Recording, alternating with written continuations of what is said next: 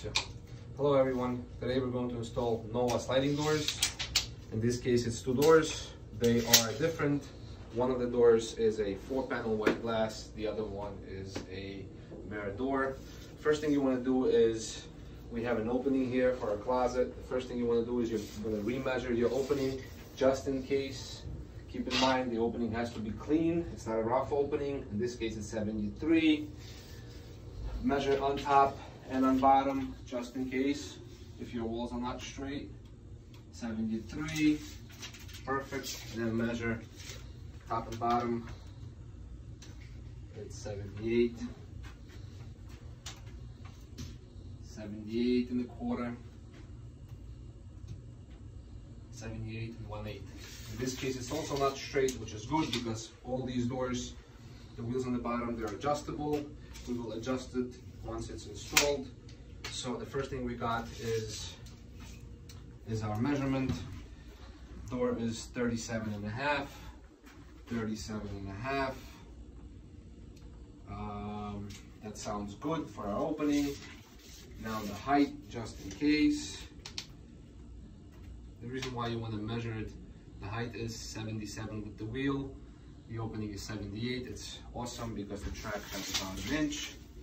So it should fit. Now, the only reason why you should remeasure this before you start any kind of installation is simply because these are made for you, for your size, your design, color, and so on. So as you can see, we have a nice clean opening. There's a couple of basic tools that you need: blade or knife, drill with a couple of screws, and a speed tape. In this case, it's a speed tape. It could be any kind of double tape. We're gonna use that for the bottom track, and the measuring tape is what we need.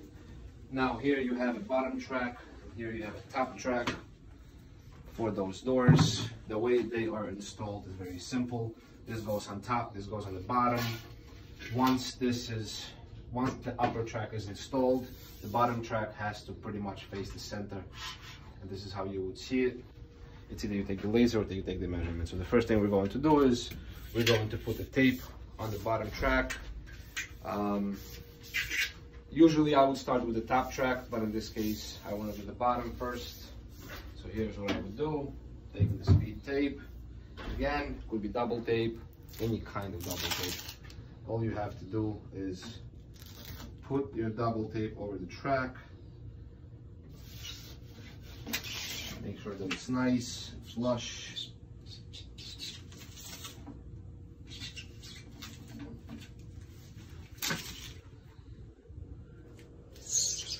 Go, and that's where your first tool comes in. I will use the blade, I don't need the knife. Cut it however you want to. We'll straighten that out a little bit later. Now we're gonna straighten out.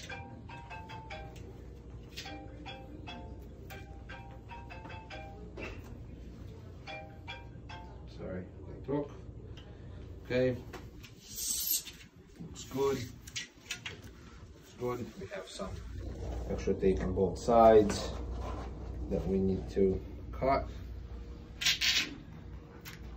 There you go, one piece. And as you can see, the tape is a little bit wider than the actual track. It's not a problem. Again, same story. Just cut it with a knife or with a blade, whatever you're using.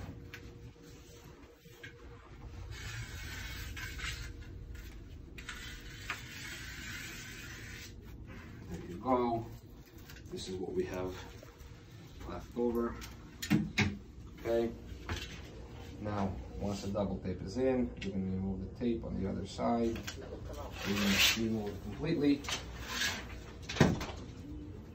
There is the sticky part, and then I'm going to start with pretty much centering it in my opening. If you know what you're doing, you don't need the measurement tape, but I would still recommend that you get one, just in case. I don't need it because I know exactly what this opening is for. This track is not going anywhere for life, simply because we're using very good quality double tape. that's pretty much it for the bottom. Now for the top, this is the upper track. I'm not sure whether we even should use a double tape. We should not. You know what? In this case, I'll just use tape just because it's going to be easier for me. If you're a one-man operation, it's easier. Just put the tape over. It will at least temporarily hold the door for you, hold the track for you. Again, must be a good quality tape in order for this thing to hold. Let's see if it's not going to fall down.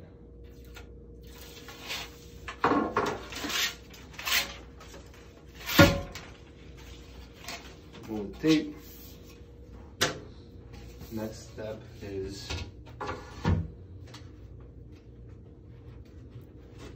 install it. There you go.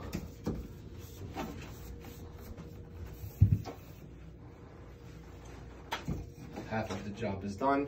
As you can see over here, the ceiling is not straight. I would put the screw here just to hold it tight. But over here, we have the double tape to do the job. So just in case, I'm going to put a screw right in the middle of the closet. That way it will stay in there forever. I'm gonna use another one for the same exact purpose on the other side.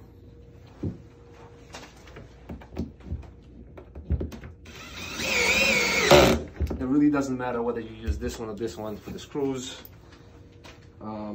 So whichever one you want. Now, instead of actually fixing this, putting the screw here, I'm going to put the screw here, and then we'll call it a day, and we'll caulk here. At least this is going to give us the straight line. There you go. This thing is not going anywhere for sure. This rack is used for the wheels to control the door and for the door not to fall in or out. Now, there's two ways of doing it. You can either cut the shrink wrap off right away, or you can do it after the doors are installed. Totally up to you. In this case, I will not be taking off the shrink completely. I will install these doors with the shrink on, just because I don't want this thing to get damaged, especially when you pay $1,000 for the doors. Same thing goes for the bottom. You definitely want to move the shrink from the wheels. All right. Now,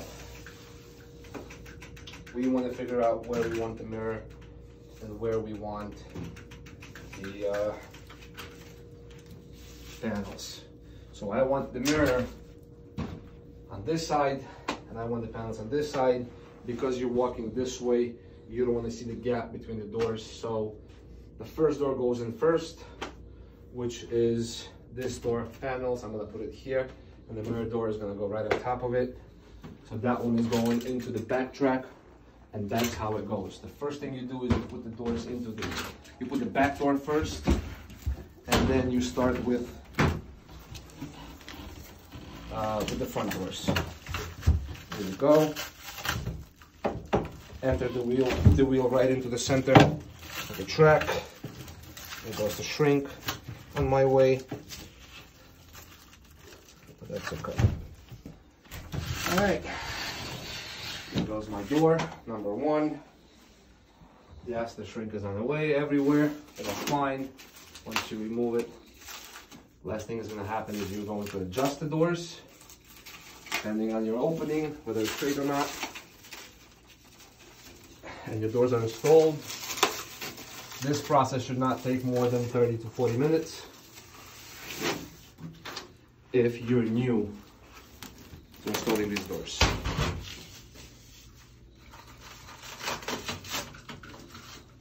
more shrink, more shrink. All right, there goes ladies' door because it's a rear, and this goes into the front track. Foot just like that. Raise it, insert, insert.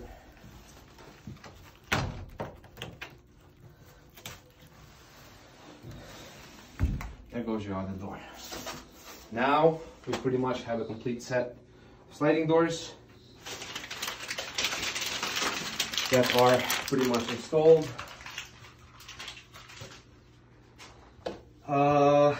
The only thing we have left is just to remove the shrink, and that's it.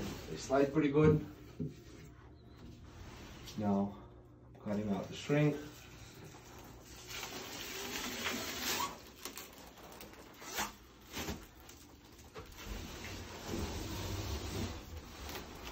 There it goes.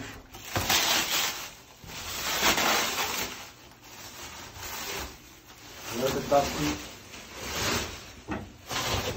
That shouldn't be a problem.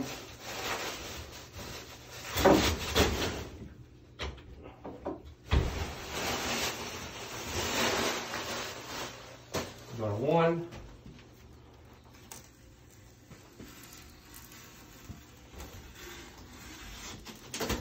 Door 2. Pretty much comes off of itself.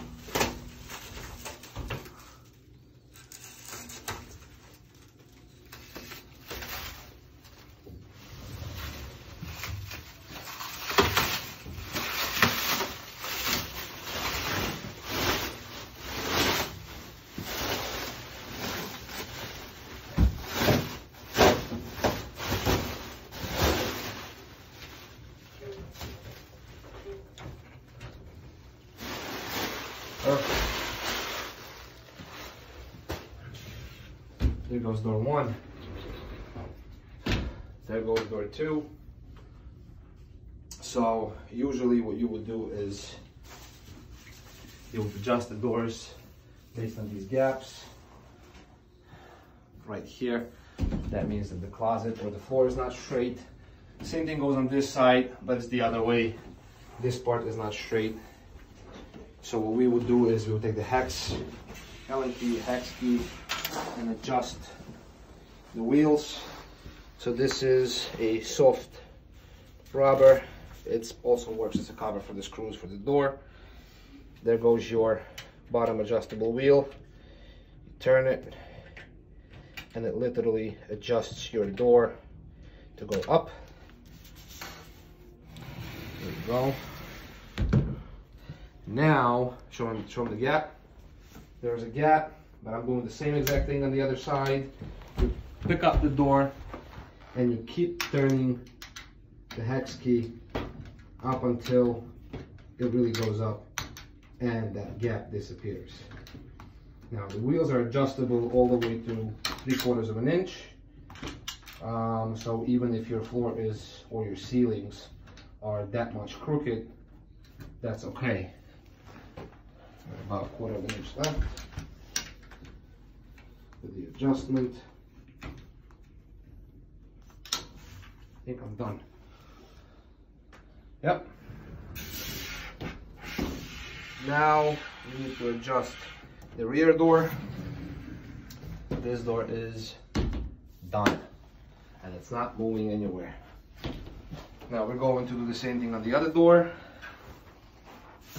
Pick this up, pick up the door just a little bit to make sure that the wheel is nice and steady. Perfect. Put it back down. I would actually do it a little bit more just to make sure that it lasts for life until you break it.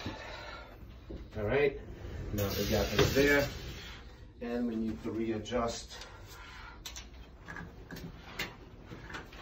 Okay, wheel is solid and we need to readjust this one. So as you can see, there is the plate. That's the plate that you will fix, put it against the wall, pick it up,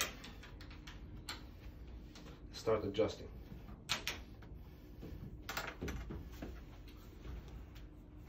A little bit more.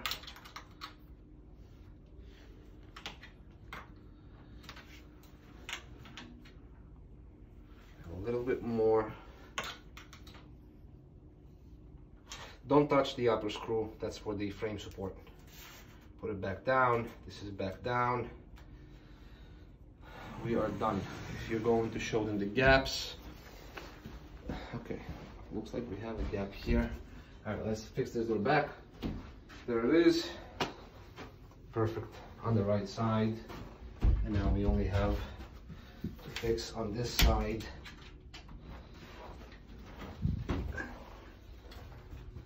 As soon as you see that it's tight, that means there is no more point to go further, because now your gap is pretty much perfect. I'm not even sure why we don't do the soft close on this door. Now it doesn't matter which way the door goes, but you would have to adjust the height for each door.